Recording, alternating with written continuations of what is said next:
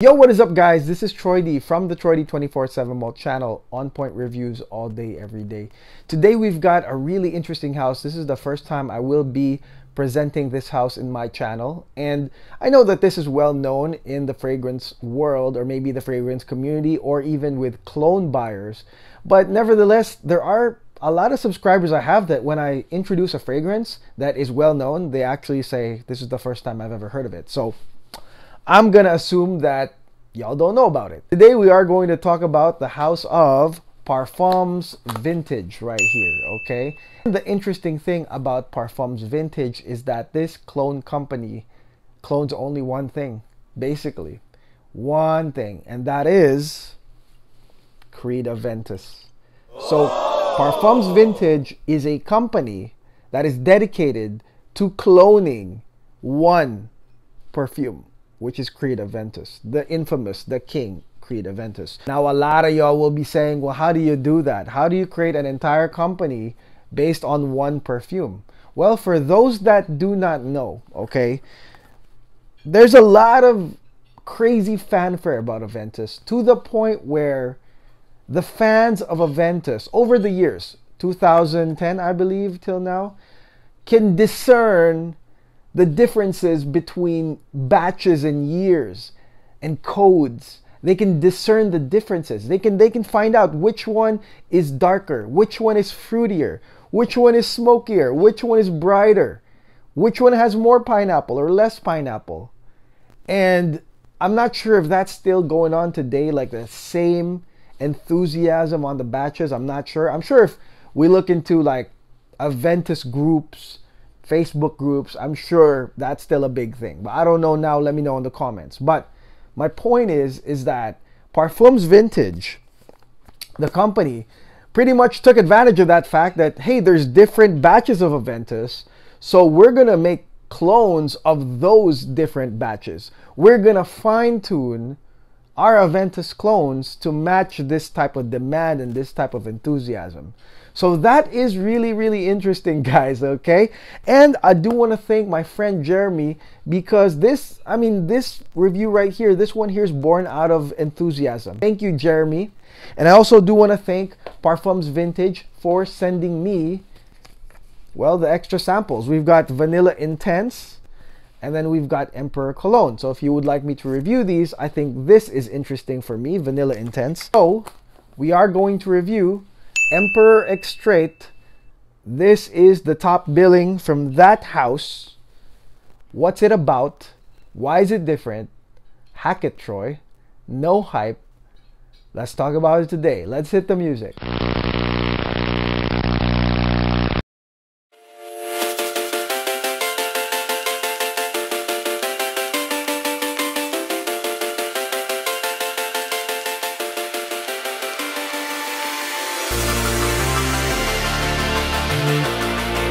Okay, we're back, guys. Parfums Vintage Emperor Extrait. This is the 50 ml bottle right here.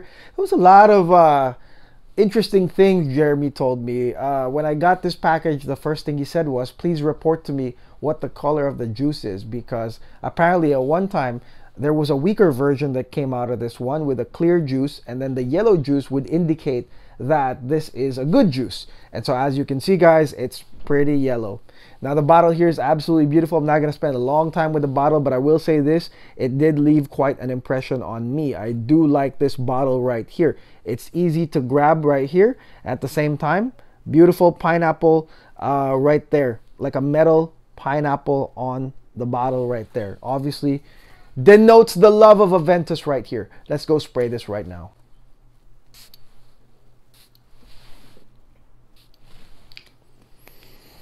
Yep. Let's talk about Emperor Extrait right here. This apparently is a clone of the 2016 dark batches, okay? And don't worry, guys, if you don't know what dark batch is, I'm gonna hack it for you guys, okay? I'm gonna hack this perfume and let you know how it really fares, why it's called a dark batch anyways, okay? We all know by heart the notes of Creed Aventus, right? So on the opening, guys, we've got pineapple, we got apple, we got juniper berry, okay?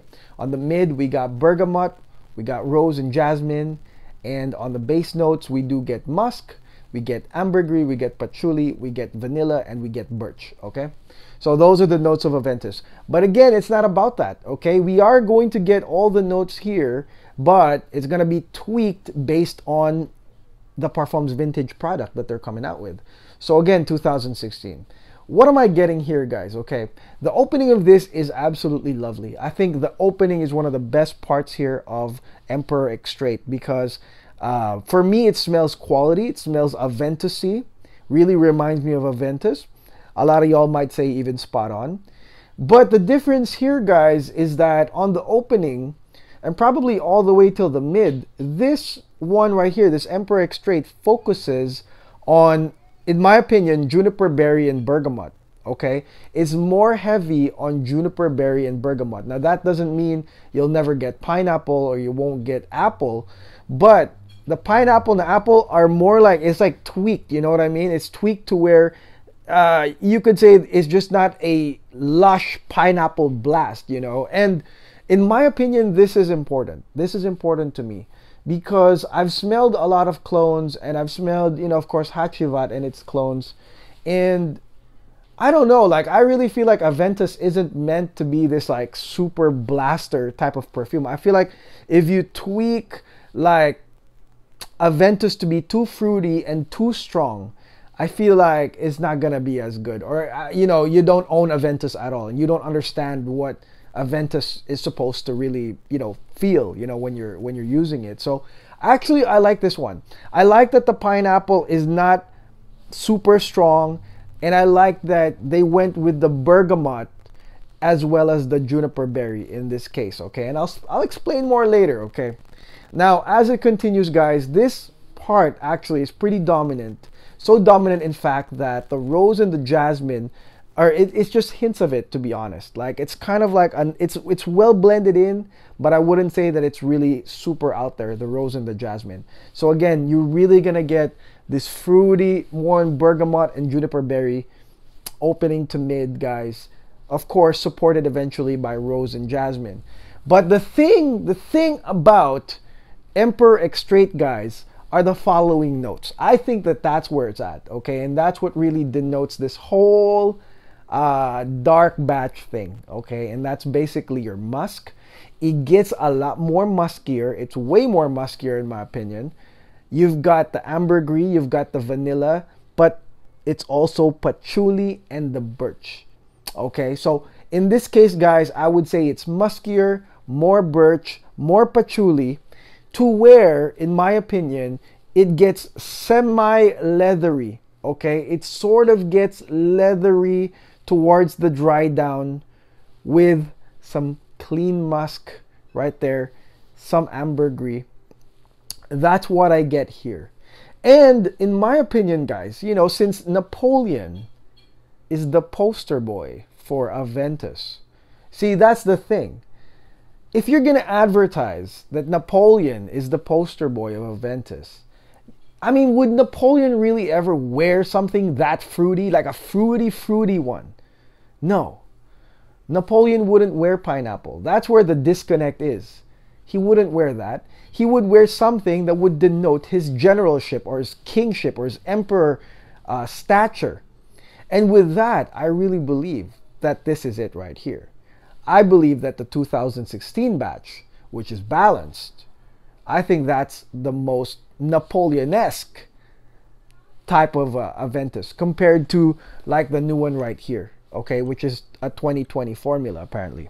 The smokiness, for those that are wondering about the smokiness, I would say it's on a decent level.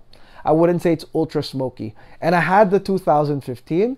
This one, the patchouli is also balanced as well. It's not like a strong patchouli. From the 2015 I had, the patchouli was way greater, okay? So you're gonna get this bergamot juniper heavy opening till mid, still with the pineapple and apple going to the rose and the jasmine, and then eventually you're gonna get a muskier semi-leathery base. But after that, guys, comes this wonderful glorious vanilla. I mean, that's really the end. The end is like a vanilla, like ambergris vanilla combination, and that one is lovely, okay? So it doesn't end with that leathery phase. It ends with sweet vanilla, powdery actually, with that ambergris, or maybe that's the combination, but ambergris vanilla, that's the ending. And so that's why I quite like this one, because it ends that way. I thought it was going to end like dark in a way, like it's super dark. It ends with that leather, but no, it ends up with that vanilla. Okay, so do I recommend this? Yes, I would. On the smell itself is pretty good. Okay, so performance wise, I know there's a lot of things being said about this perfume. So as a no hype honest reviewer that you guys trust, I will give the lowdown on this right here. Now, Jeremy, in his own words, he told me, you know, when you get this, you might expect that it will be a skin scent in a few hours. And one of his tricks, actually, one of Jeremy's tricks, is that he actually layers this with ISOE Super. Pretty smart, okay? Now, here's what I gotta say about this fragrance, okay? This fragrance is a lingering scent, okay? Which means if you are expecting a blaster, a strong killer, you know, and you're from that sort of like point of view, that's why you're buying clones, is because you're more on this like really strong performance. This ain't gonna be for you, guy, okay?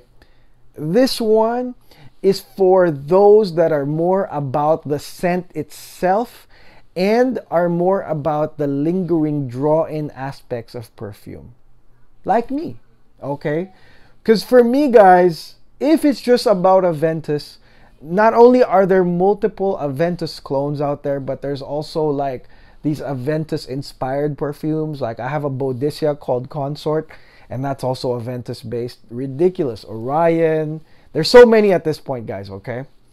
Because there are so many, the only reason I would really buy this is because of the balanced scent that it has.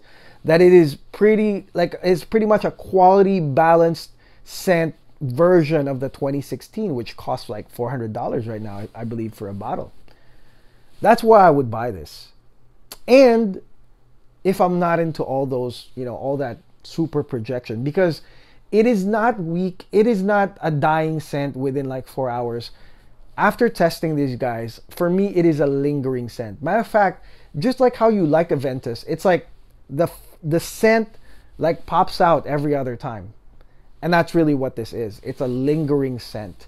And that's why one time Jeremy told me a story of how he thought it was already gone, the Emperor Extrait, yet a lot of his coworkers would smell it on him like way later. And that's because, guys, it is a lingering scent with varied levels of strength, okay? Sometimes it's strong, you can smell it on yourself, sometimes you don't. But for me, throughout the length of the time that I was wearing this, maybe several hours, to me it was a lingering scent, and I could still smell it later on. So I don't really believe that it disappears. Maybe it's a skin chemistry thing, I don't know. But for me, guys, this one is a lingering scent. Again, that's a Napoleon-esque thing. Napoleon would never wear a projector anyway, something that hits people, you know? He's Napoleon. You're supposed to come in and sniff him. So that's what I think about the performance of Emperor Extrait.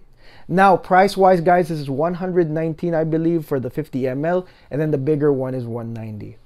Either way, guys, is way cheaper than Aventus, so it's worth a try. They also do sell samples.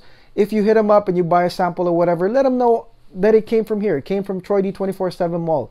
Show them the review, so that way maybe they can send us all the other stuff so we can compare, because this is truly exciting. And like I said, it's not gonna burn your wallet, because the thing is, guys, if you go after Aventus and you buy 400, 500 or even more for the older batches, guys, trust me, guys, it's, yes, it might feel worth it, but really in this economy, I think that wouldn't be smart. I think that would burn a hole in your wallet trying to chase a lot of these older batches. In this case, guys, this is only like 119. You can try the different batches, and to me this is a very good adaptation of Aventus. So that is it. That is my review of Parfums Vintage Emperor Extrait. Shout outs to the Facebook group. Very welcoming. You know, there's a Facebook group just for Parfums Vintage. Shout outs to you guys. Thank you for all the feedback, and thank you to Jeremy yet again for sending me this to try, and thanks to Parfums Vintage for all the samples that you guys gave me. And if you are down with Parfums Vintage and Aventus, make sure you guys like and subscribe, okay? Really helps the channel. Thank you for watching our videos, sharing our videos, talking on our videos, commenting. Thank you for watching the ads. It's very, very helpful. Please do subscribe, guys, and we are growing. Hopefully we hit 6,000 very, very soon, okay? And until then, this is Troy D. I'll see you guys on the next video. God bless, take care, have a great day.